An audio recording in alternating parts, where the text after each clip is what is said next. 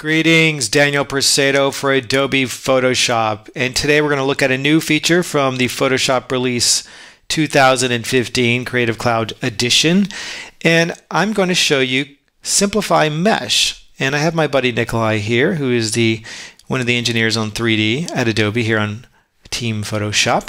And first we're going to look at the amount of triangles, polygons in this figure, and you can do this by going to Window, Info Panel, F8, shortcut there, and the info panel here, you click on the figure, the mesh, and it will tell you the exact polygons in the scene, 592,000 plus in this scene. Now I'm going to reduce this because it's too much to work with. I really don't need that many.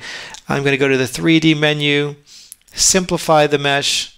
So when you have those times where things are feeling a little bit sluggish, maybe your model that you got was too large, this is now possible inside Photoshop to reduce the size of that mesh. So here we have in the Simplified 3D Mesh dialog a few settings here. You can do all the things you can do outside of it. You can rotate it and move it all around. Perhaps if you zoom in or zoom too far out, whoops, that's not right. We can zoom out very quickly with that button there, resetting everything. Now, we also have preview options. You can turn off shadows. You can even show the mesh overlay. In this case, if your mesh looks suddenly dark, you may just need to turn off the mesh overlay. I think we've got this in most cases. We're going to turn this on like this, and you'll get an idea that that's a really dense mesh.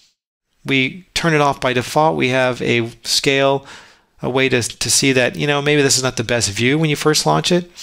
So there you go. You can also preview the simplification process. So if I bring this down a few percentages here, say 50%, it's going to go ahead and restart the reduction process and give you an idea of what it looks like. And there you go. Not a big difference. I mean, at least offhand here, you can look at it. If we look at the triangles here, we can see that the mesh is being reduced. We can put this even further. Let's just go extreme case here. We're going to crush it 90% practically here. And you can see that there's a reduction there. Now, this has gone from 592,000, nearly 600,000 to 70,000. I'm going to go ahead and leave that there at 11%, and you're going to see how nice the results are. And in fact, it will generate the normal maps from the high-res mesh. You can choose 4086, 2048, all these different options depending on your needs. I'm going to go ahead and say bump that baby up to 4096, and we're going to go ahead and say boom, do it. Are we ready? Here we go. Okay. We're going to look at this model. There you go. It's already done. Looks pretty good. And that, my friends, in 3D world of Photoshop is Simplify Meshes in Photoshop. I hope you found that useful, and try it out and give us some feedback.